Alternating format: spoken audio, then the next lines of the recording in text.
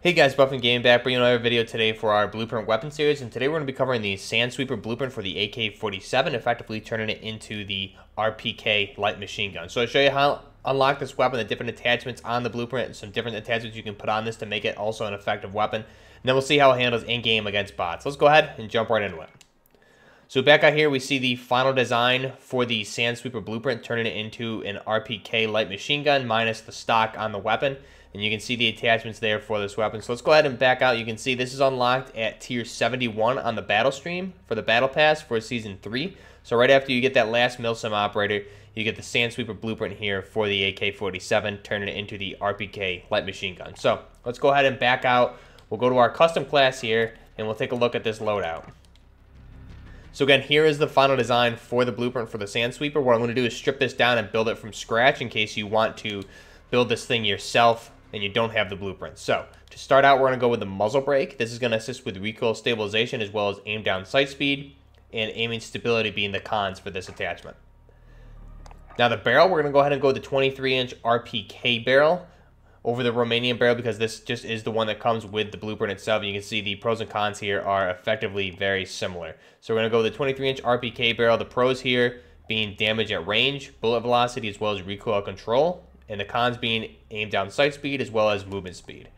Now we skip on the laser for the optic. We're going for the monocle reflex sight. This is another Russian red dot sight for this weapon. So this is going to assist with the precision sight picture as well as the cons being aim down sight speed. Go ahead and select that. Now the no stock option we're going with here is the no stock. So the pros being movement speed as well as aim down sight speed. The cons being aiming stability and recoil control. Now if you've been following the channel, you know I hate weapons with no stock, and I would never use this in a real in-game scenario, but I was surprised when I was playing around with this just how little the recoil is affected by this. In reality, if you had no stock on a 7.62 by 39mm weapon like this, like the AK-47, the recoil would be completely uncontrollable. But for this, there's effectively literally no recoil on the weapon for some reason. So we'll go ahead and select that. Now for the attachment here, we're going to go first off with the underbarrel. This actually helps complete the design, is the operator foregrip. So you can see you get the same design with any underbarrel attachment that is a grip.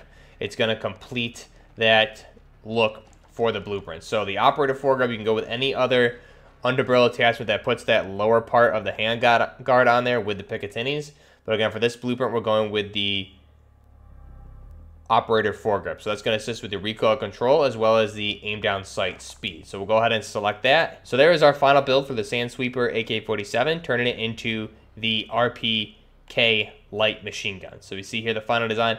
Now the blueprint changes for this. Obviously we have that goldish type tint to the camouflage of the weapon. We also have a different magazine from the base magazine of the weapon. So we have versus the standard 30-round magazine that you would get. You can see here how it's effective if I put any other magazine on this weapon. So the standard 30-round magazine is that really old rustic metal looking 30-round magazine. So that's actually, this is a nicer magazine. Unfortunately, we have this wrap on there, which they seem to put on almost every magazine that's different cosmetics for the base version of the magazine. But again, it looks much cleaner. And then really the only other change is the golden part, the golden camouflage to the weapon. We have some additional writing on the weapon itself. If I preview it here, you can see we have some Russian writing on the top left-hand side of the dust cover of the weapon, and then you see some writing on the underbarrel handguard there as well, where you have that Picatinny attached right there. And it also differs from something like the steel curtain blueprint, where we have an AK-12 pistol grip on there. But effectively, those are really the only changes. If I go ahead and back out, we'll see how this looks with other attachments. You already saw the base barrel on the weapon, so if we put something like a Spetsnaz barrel on there, you can see it looks pretty nice.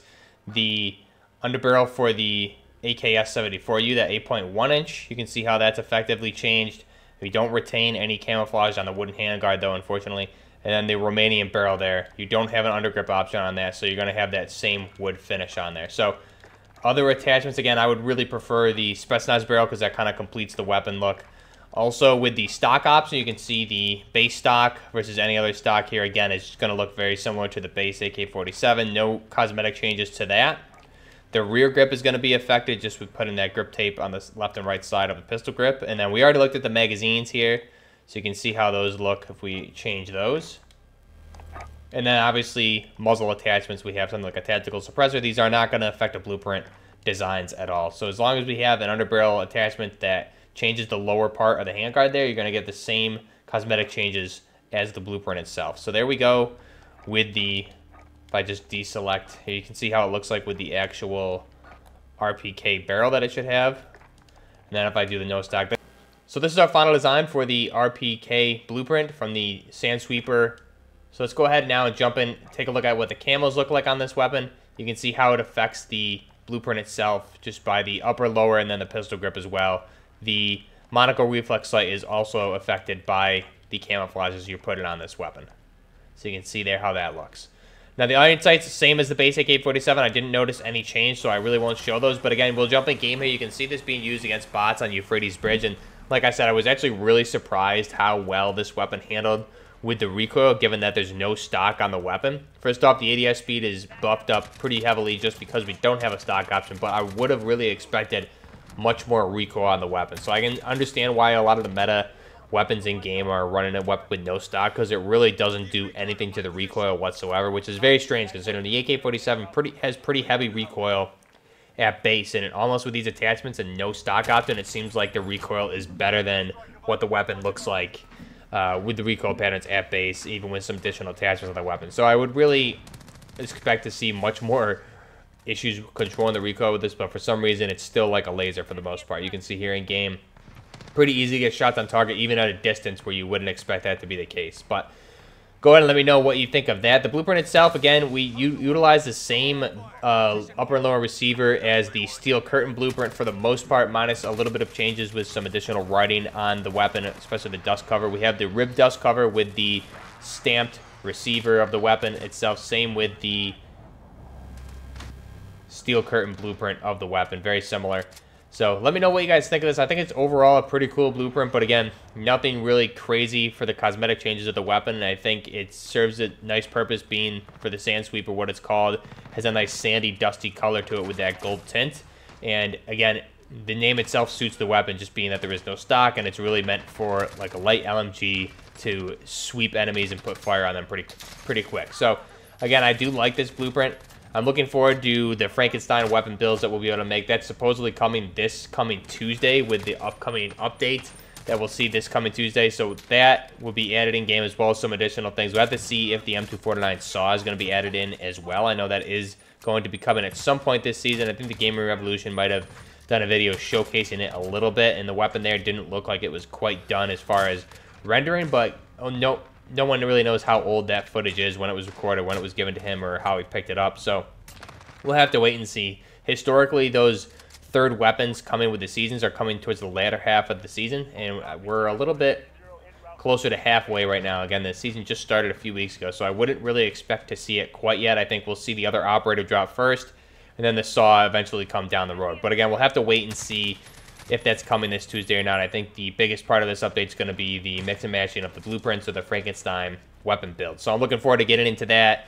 I believe it's only you're able to mix and match parts from the different blueprints of that particular weapon. So for example, with this Sand Sweeper for the AK-47, I'll be able to take an AK-47, and any blueprint that I have, I'll be able to swap out the different cosmetic attachments that I have across all my blueprints unlocked only for the AK-47. So I don't think we're going to be able to put M4 blueprint parts onto an AK-47, because some of the parts change cosmetics, like the barrels for the M4s you wouldn't be able to swap onto the AK-47s. But maybe for different stocks, I'd really like to be able to put like one of the stocks from the M4 onto the AK, just to make it more similar to an AK-12 build of the weapon.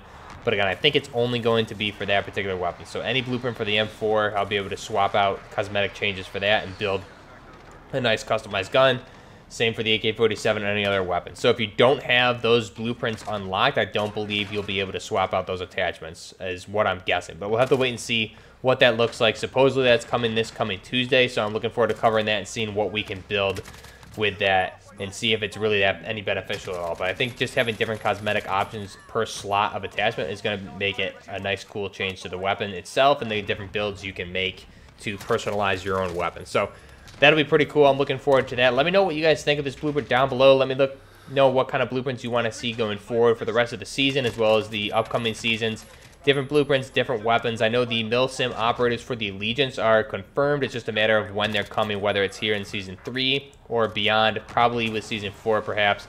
But we'll have to see. I know Joel Emsley was making some Reddit posts about that they have to go through different sorts of processes between the art department, etc., and different departments before it's all finalized and ready to go in-game. So the focus of this season seemed to be on the Coalition operators, but we'll have to wait and see when and what Allegiance operators are released. So looking forward to that down the road. Let me know what you guys think down below. I'm just going to leave you with the rest of this gameplay. This is the Sand Sweeper blueprint for the AK-47, turning it into the RPK light machine gun. Go ahead and drop a like if you enjoy the video and subscribe to the channel. I also have the best DMR build video coming up soon where we're comparing the M4 with the SOCOM rounds, or the SR-25 that I like to call it in this game, as well as the VKS from the Odin, as well as the Mark 20 from the Scar H. So I'm comparing all those two to see which one is the best, and trying to throw the SKS in that mix as well, but we'll have to see if I can get all the attachments unlocked to compare it. But I have an idea of what the results are going to be. But drop a like if you want to see that video. Comment down below which DMR you think is the best, and I'll leave you guys with the gameplay. Until next time, Buffner Gaming, out.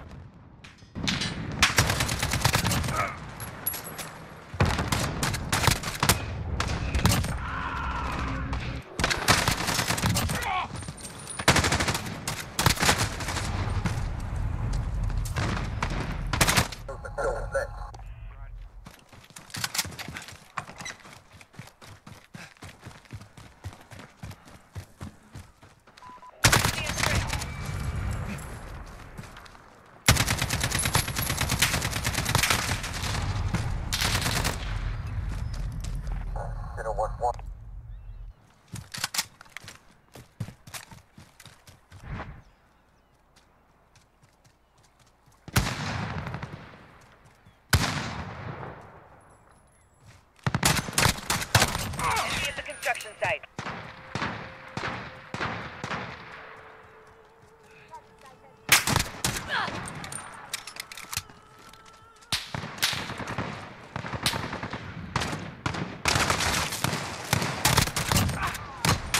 Personal radar drone ready for escort.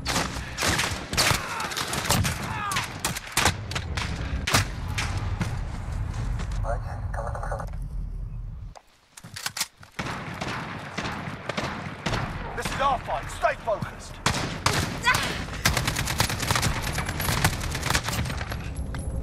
Got a personal radar drone ready for escort.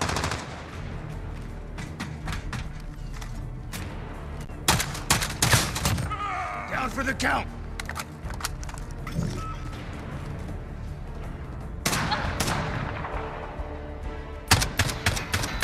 Now that was a fight. Solid work.